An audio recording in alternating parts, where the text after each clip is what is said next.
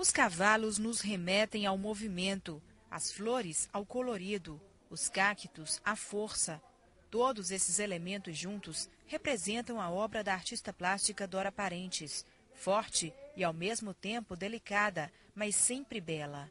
4 telas da artista plástica foram entregues ontem à Secretaria de Inclusão da Pessoa com Deficiência.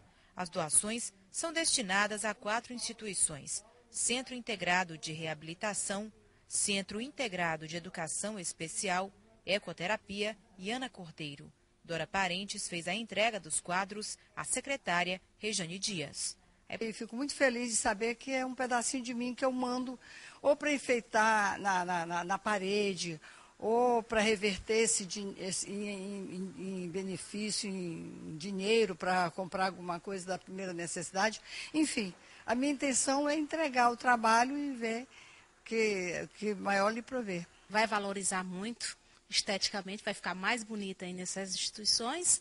E, por outro lado, valorizar e mostrar para o Brasil, até porque esses centros recebem visita de muitas pessoas, embaixadas, e mostrar o potencial que tem os nossos artistas piauienses. Os quadros fizeram parte da exposição que comemorou os 40 anos de carreira da artista plástica.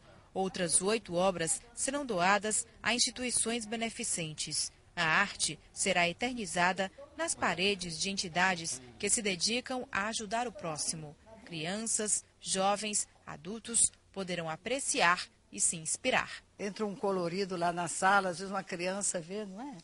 Um trabalho assim, vê uma flor, vê um pássaro e se inspira e até vai desenhar também, quem sabe vai fazer um trabalhinho também e vai se distrair, se divertir, né? Se inspirar por aí. Vão ser eternizados nessas paredes aí dos nossos abrigos, enfim, dos nossos centros.